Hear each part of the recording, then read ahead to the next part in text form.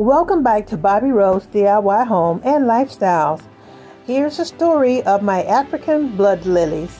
They were given to me by a really close friend and they were bulbs. So I took them and I buried them and they just really took off so quickly. And a lot of the growth was like from that morning to that evening, and it was just, they just sprung up so quickly.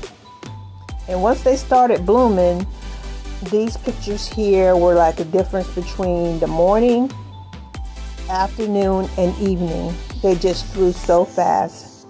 Even the canna lilies took off. And I am just so happy and pleased with them. This is my first growth from bulbs. Thank you for watching Bobby Rose DIY Home and Lifestyles in my garden.